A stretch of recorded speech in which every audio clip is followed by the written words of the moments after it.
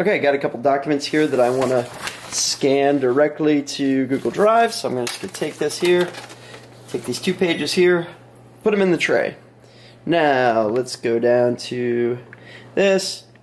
We're now currently in the copy settings. What we want to do is get to the scan settings. So I'm going to hit Fax Scan.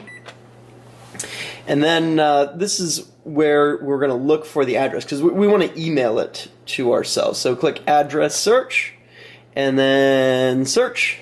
And I'm just going to type in the first couple letters of my name, so K-E, and then Start Search.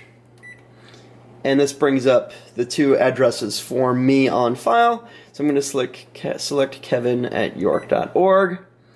And now I'm going to click the Start button. So if you look down here, click Start. There, it just scanned those 2 documents. And now let's go to my computer and see if it's there. Okay, now I'm going to open up my email, and there is an email from Bizhub Copier. Now I'm just going to click on the most recent one, and here it is. Here are those scans that I just put in, and it's all in a 2-page PDF. And if I just go to the email right here, I can click Save to Drive. I can select what folder in my Google Drive I want to put it to. I can add a new folder, so I call New Folder, Scan,